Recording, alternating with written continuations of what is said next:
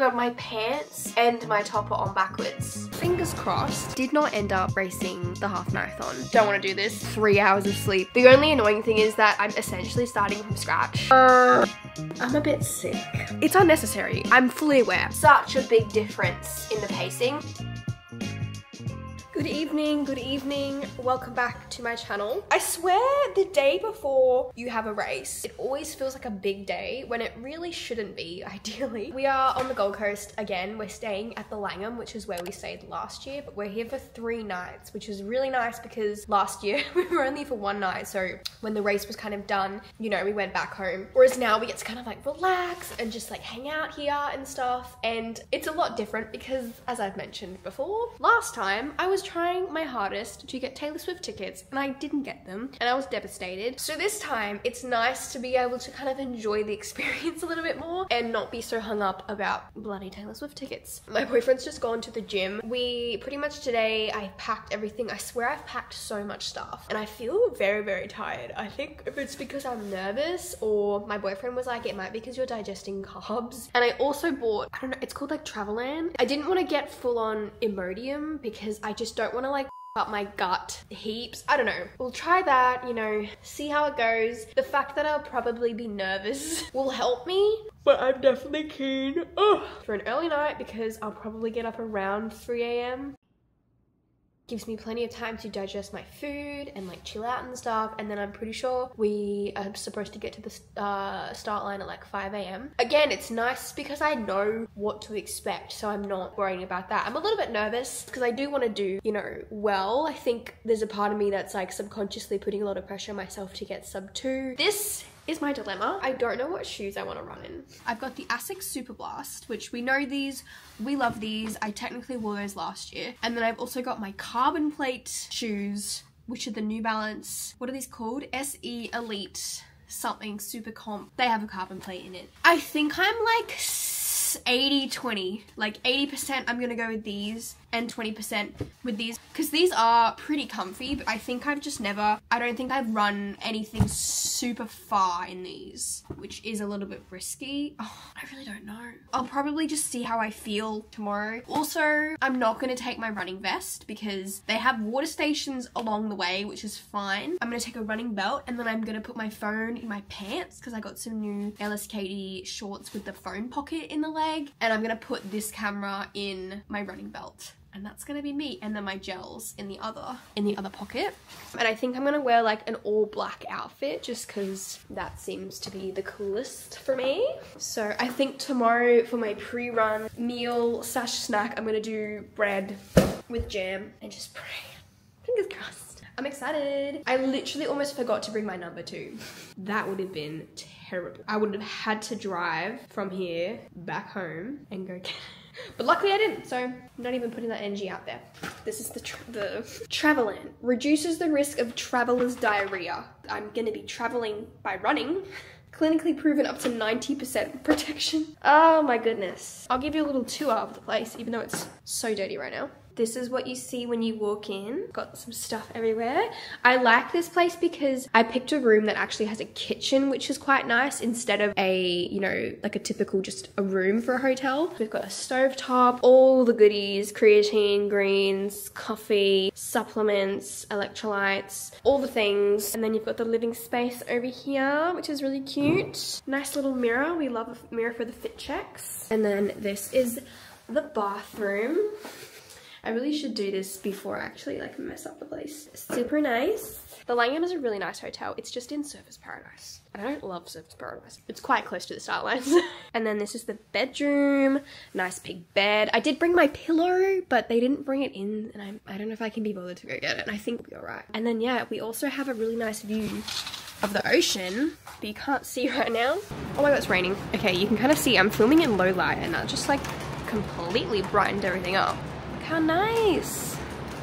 Unfortunately, the weather's not great. Fingers crossed it stops just for a period of about 2 hours in the morning and then we'll be fine because I didn't bring any type of wet weather gear. We're so high up. Ready? Look down below.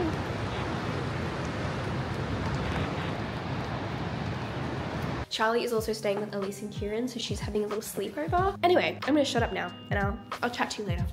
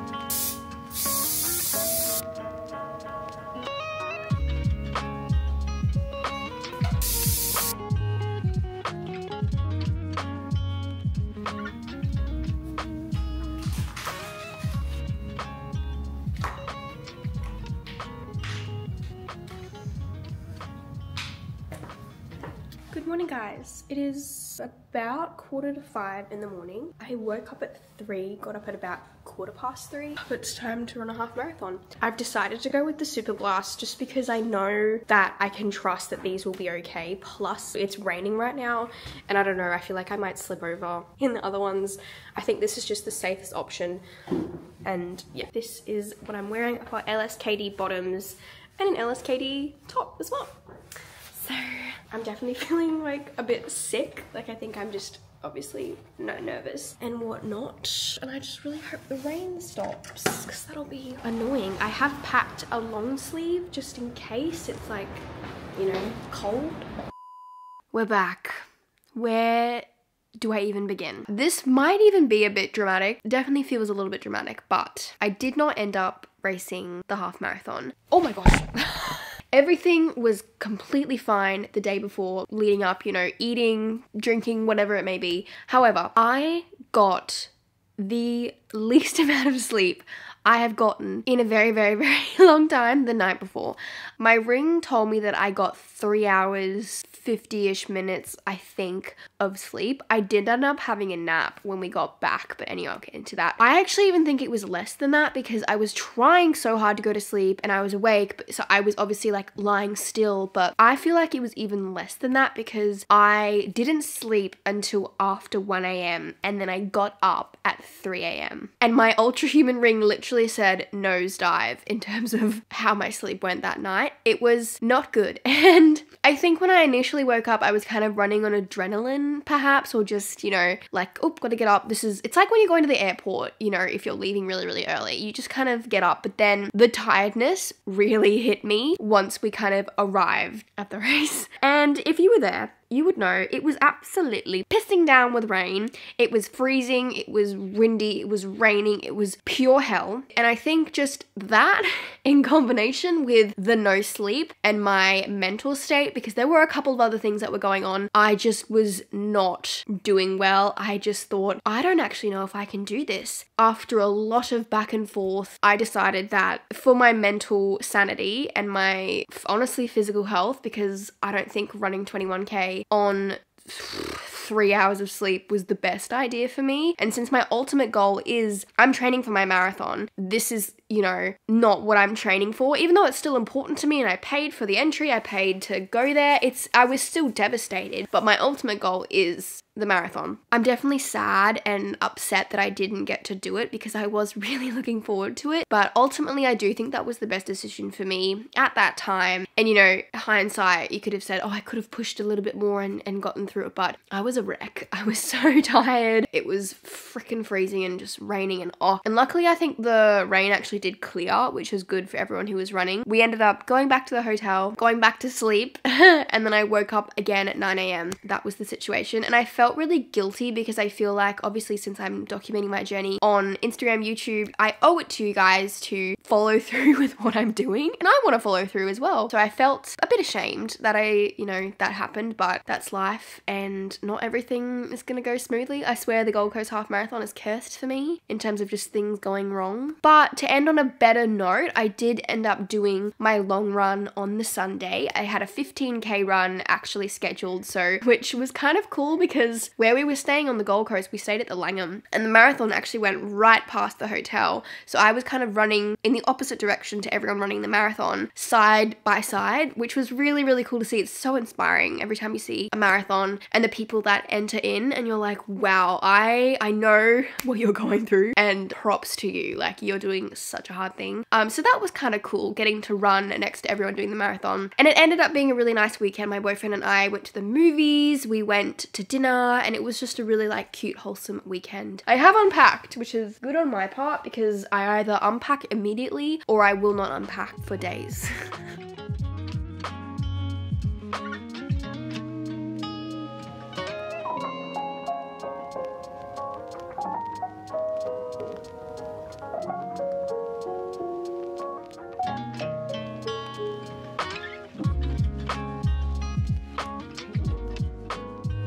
Hello my friends, it is Conagh from the future. Just a quick word from our sponsor, and if you can't tell by my congested nose right now, I get a little bit sick. And I'm so sorry that you have to listen to my voice like this because it's not cute. I just wanted to give a big thank you to GYMSHARK for sponsoring today's vlog. You guys know at this point, I sound like a broken record. I have been working with GYMSHARK for multiple years at this point. I am obsessed. I've mentioned this in previous videos, but I'm definitely in my microwavable meal era, especially for lunch. It is a game changer. I do have the time to prepare my lunch, and sometimes I do, but 9 times out of 10. I cannot be bothered, and that's okay.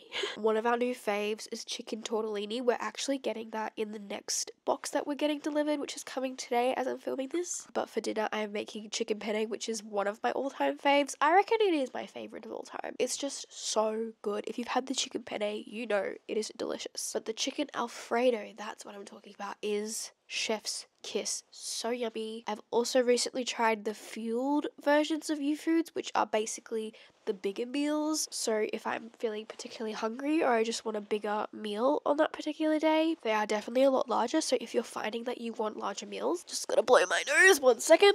My boyfriend and I always finish off the GYMSHARK completely, but you can also freeze them as well. My code with GYMSHARK is CONAGHFOODZ, and that will get you a discount off of your orders. Come to think of it, I need to actually pick my meals today because obviously each week you can select your meals. The menu also changes, by the way, so you have different options each week, which is really nice. But I love working with GYMSHARK. I actually have a long-term partnership with them, which is why you guys see them often on my channel, which is really, really awesome. And thank you guys as well so much for watching, because without you guys I would not have these opportunities, and I am always eternally grateful for you guys watching my videos. But with all that being said, let's get on with the video.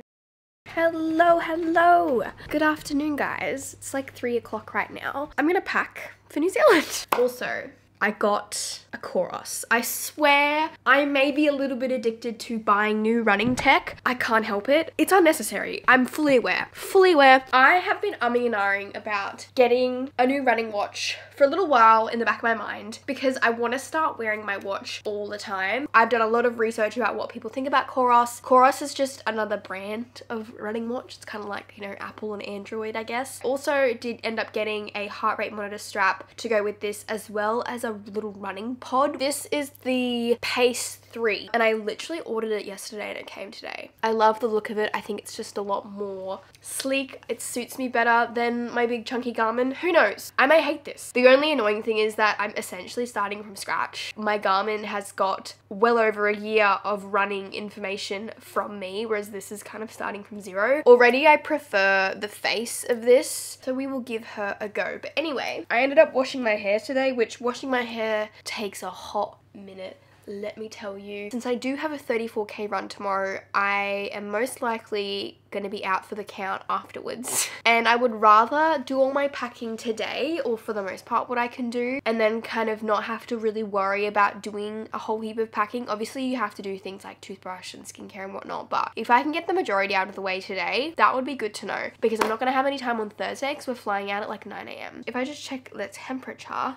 it's currently 11 degrees. Tomorrow is a low of 3 degrees. Hopefully the weather's not too bad, but we'll see. But I'm excited for the cold. I just need to take like a good puffer jacket. I've got one from STAX, but I do look like the Michelin Man a little bit, so I'm not sure. Let's get this party started.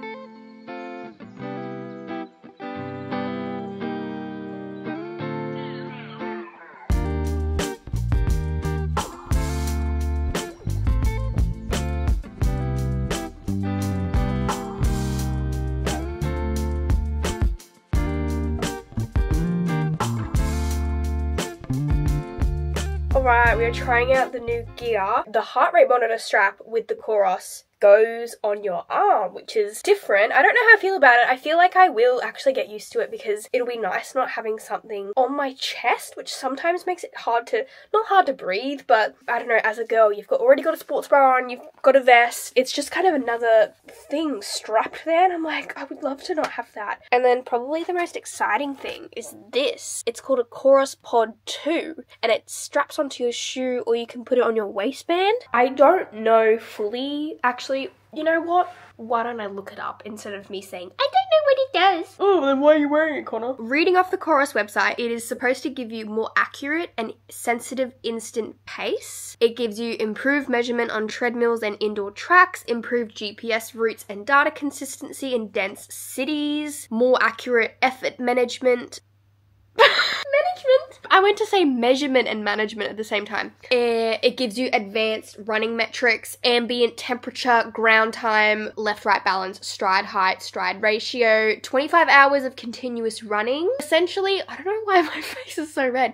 Essentially, it's giving me more data about my running. Oh my god, go away with the video. The main thing was the pace for me. So a lot of watches, apparently, they have a delay when it comes to pace. So if you run, if you speed up, you know, you might only see the reflection of your pace 10-20 seconds later, which is not great. Like, you want to know what you're running, particularly for interval workouts. This is going to be handy. So this transmit the accurate pace data from my foot, because it's on my foot, to my watch, and then help me stay in the zone. Apparently, I've heard too, Coros can give you your effort pace. So if you're running up a hill, it'll give you the pace based on your effort, because you might be slowing down, if that makes sense. You can also clip it onto your waist, and that'll give you other metrics as well. I actually was going to do a tempo run on the treadmill. I did a kilometer and I was like, nah, don't want to do this. I'm just going to do an easy run because I've got 34k to do tomorrow, and part of me is like, Conagh, why don't you just do it when you get back from New Zealand? But I just, like, I have to do it tomorrow. I'm probably going to do a run in New Zealand, which I'm not mad about. Like, that's going to be fun. And I was going to save my easy run for that, but I'm just going to do my easy run now because I just feel my legs felt very, very heavy on the treadmill. So I'm just going to try and shake them out and hopefully feel a little bit fresher for tomorrow. I need to get off my phone. Okay, let's go do this.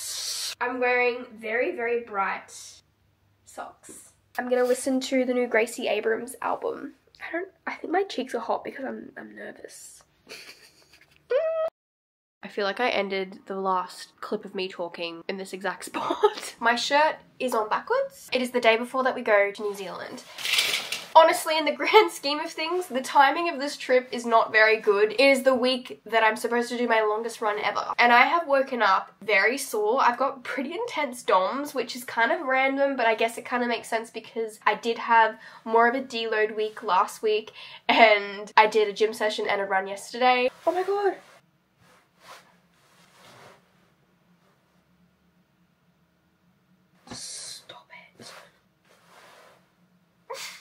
My pants, oh my god, my pants and my top are on backwards. If that doesn't give you an indication of where my brain is at right now, oh my gosh. I tested out my Coros yesterday, and I swear to god, the pacing was like a minute and a half slower than normal. And so now I'm very, very confused as to what the heck I actually run, because there's bound to be some differences when it comes to pacing from various watches, but it was literally telling me that I was running 8-minute kilometers, which is slower than I started running at. So I'm like, it did kind of even out towards the end. Like, I think my average pace for that run was like 7 minutes 16, which is kind of what an easy run I would expect for me to be, but I definitely felt like I was putting in more effort. So I'm very, very confused. I'm a bit kind of disheartened because I was feeling really good about my running, and now I'm confused because I don't actually know what pacing I'm running, and like, why is there such a big difference in the pacing? Do I just need to give it another go, like keep using it for it to even out, or is my Garmin just way off? But that doesn't make sense. Like, why would the Garmin be so off? It shouldn't be. Like, I really don't know. This is a first world problem, but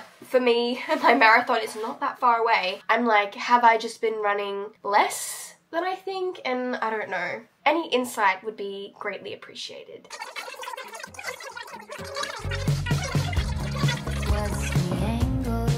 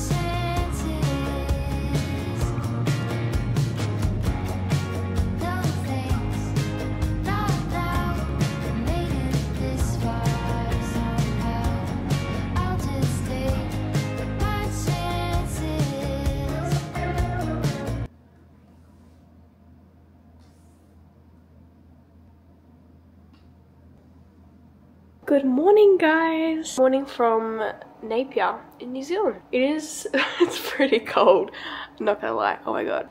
It's just very windy and that's making it feel quite cold. So I've got on multiple layers, but the Airbnb that we're staying at is so cute and like quaint. It's very cottage vibes. The owner's house is literally like across the road.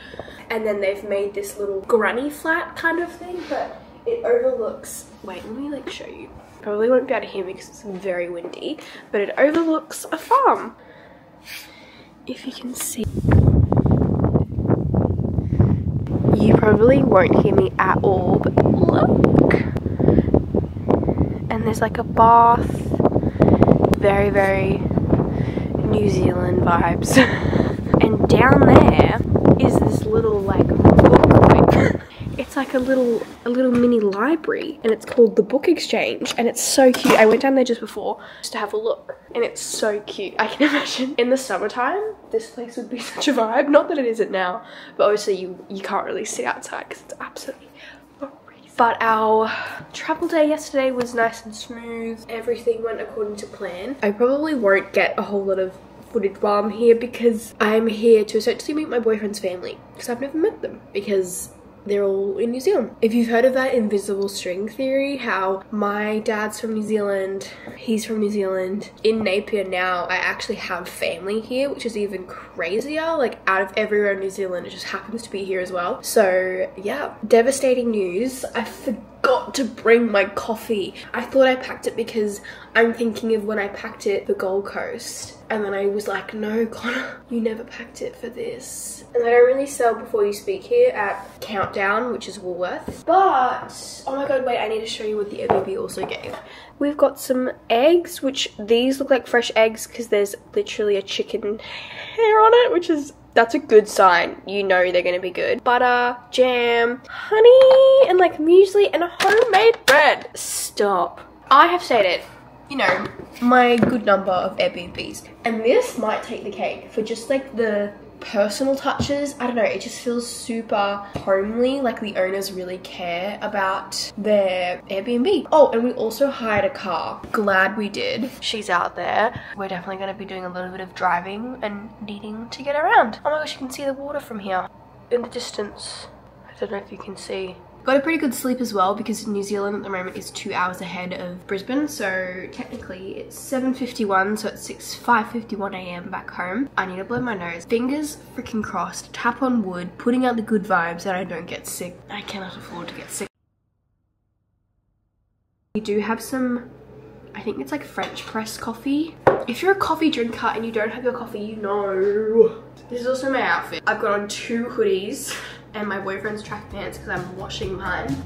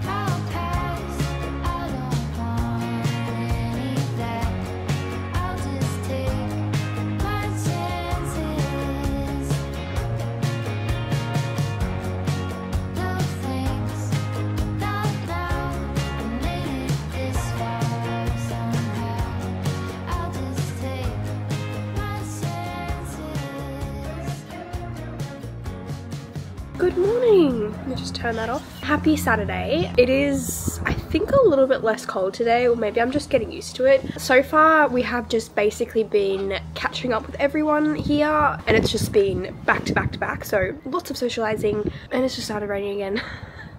I tell you what though, it is definitely very, very cold. There are electric blankets in the bed and I have, oh my god, my hand is getting really cold holding this camera. I have been using that. I also at some point wanted to go for a run while we're here, but it is raining constantly, so I'm not sure if that'll happen. But it's just so picturesque here, like Oh, how pretty. There's also a little, let me flip this around. I don't know if you can see. There's like a little bird drink dispenser thing. I don't know what the liquid is. It kind of looks like cordial. Oh, let me just zoom out. It kind of looks like cordial, but it's almost gone. It was pretty much full when we first got here. Oh my gosh, my hands are going numb. Let me just head back on inside. This morning I think we're gonna go to a cafe in town, which will be nice. Half the clothes I packed definitely are not warm enough. Last night I had on my leggings underneath my jeans because that's what we're dealing with, you know?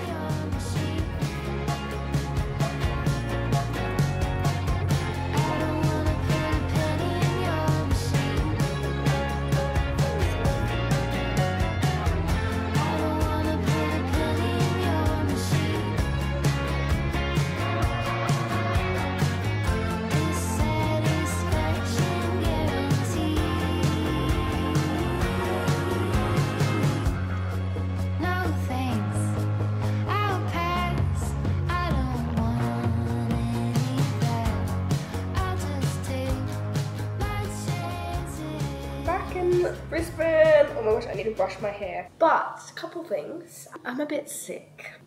Go figure, you typically do get sick. Traveling on a plane, I went to a really cold place. I did take vitamin C like along the way. I should have brought with me like Armour Force, and I should start taking like the daily like immune one or whatever it is. Because as you can hear probably, I am very, very congested. Luckily I don't have any like body aches and I don't have a super intense cough. I just kind of sound like this. But I do not have time for this because I'm already behind on my run. Like I need to do my long run, but I obviously can't really do it like this. Praying this goes away within a couple days. I'm gonna go to the chemist, get some Armour Force, get some, what's it called? Betadine throat gargle, even though I feel like that might be a preventative, but I'm not sure. I'm gonna just get everything I can do because I really don't have time for this in terms of marathon training. And I feel like I was just sick, like only recently. But yeah, last night my nose was like fully congested. It felt like there was a log in my nose. This morning it's a lot better. I did have a shower. It's like 5:30 I think, something like that. Because I don't know what I'm gonna do if, you know, this lingers on for another week. It's seriously impacting my training now because I didn't run in New Zealand because it was raining all the time. I'm stressed. And I feel like it's all my fault because I didn't organize it better. But on a better note, we are gonna go get Charlie this morning. Elise is gonna take her to her work because it's a lot closer. And we're gonna get Charlie. We were gonna get her last night, but we decided to get her this morning just because we were really, really tired. I'm so excited. We're finally gonna have some coffee. Oh, I missed you.